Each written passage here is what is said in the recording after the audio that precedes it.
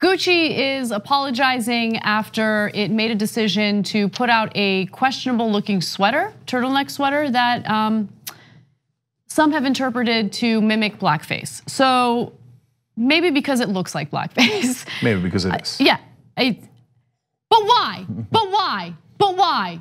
Someone please explain to me why? Why? It's Black History Month, why? $890, first of all, like let's say that it wasn't an insanely offensive sweater, which it is. $890 to look like that. I know, why? right? I mean, why are people so stupid that they would spend money on something like this? But okay, that's beside the point. It's obviously offensive. And how did they think that this was a good idea?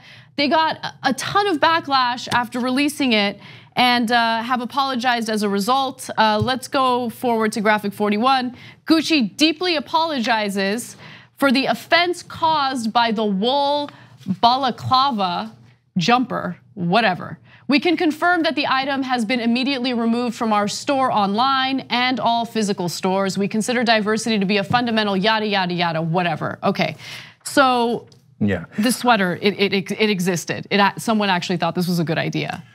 Well, I see a lot of people, so we'll get to that in a second. First of all, let's note that hashtag but why should obviously go viral. And I can't believe they've defamed baklava in this way. So no, the real question here, guys, is did they do it on purpose? Because clothing companies seem to do this with great regularity, and so that makes you go, And at Black History Month, and everybody's talking about blackface now. Yeah, exactly. I mean, that coincidence is way, way, way too large. Other companies like Dolce & Gabbana had a stereotype about Chinese people that got them in trouble. Zara did one with Pepe the Frog. Prada had things that resembled black monkeys with outsized red lips, so very similar. H&M addressed the young black male model and put the phrase "coolest monkey in the jungle." Okay, so nonstop these companies are like, oh, look at this controversy.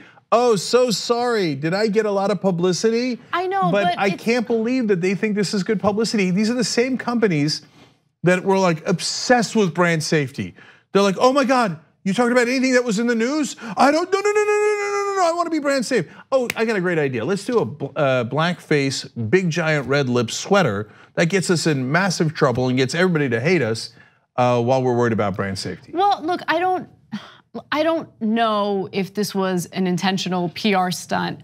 I'm inclined to think no, because these brands like Gucci and Prada and all them, like they're not H&M, they're not Zara. These are like, idiots pay insane amounts of money for this garbage. So it's not like they're, dying for the, I don't know what they were thinking. I hate all of this. It's just so dumb. All of it is dumb.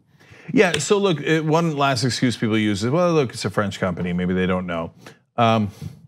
So think about how many people are involved in the process of approving a product. And so it has to be made in the first, there's a designer, there's the person who approves the design, there's the people who make the sweater, there's the people who put it on the website. All of those people, dozens of people looked at this and thought, great idea, let's put this out on the internet. I bet it won't get us in trouble at all. So some civil rights activists are making a great point. Okay, assume that they did not intend it. And by the way, I don't know, they really might be that clueless. So that is the best case to make for why you need to hire a more diverse workforce. Because really, were there any African Americans or any black folks, because if they live in Europe, obviously they're not Americans, involved in this process at all? Any? Because if there was just one involved, they'd have been like, guys, this is kind of awkward, but I gotta tell you that thing is super 100% racist. Do not put it out there. And then if they actually didn't want to do it and didn't do it as a PR stunt, they might be like, oh my God, thank you. Thank you for saving us from deep embarrassment. But apparently they don't have a single minority to look at this stuff. Yeah, and look, Gucci, I believe, is an Italian company. And I don't know Italy's history with black people. I would imagine that it wasn't perfect, but I don't know if Italy has the same history in the United States with blackface, right? But I don't care. That's not enough of an excuse, right? And the reason why I say that is because you are a global brand. You are a global brand, and you have consumers in the United States who are gonna see this, and it's gonna message something significant to them, right? And so you're right, I think they're right in having a diverse team. So when this goes through the process of approvals, someone can jump in and be like, yo, you guys probably don't know this, but this is actually incredibly offensive to people in this part of the world. So Gucci is actually owned by a French luxury group called Kering. Okay. So that's why I refer to it as a French company. But guys, it's whether they're in Italy or France doesn't mean they don't have an American division. They have a gigantic division in America.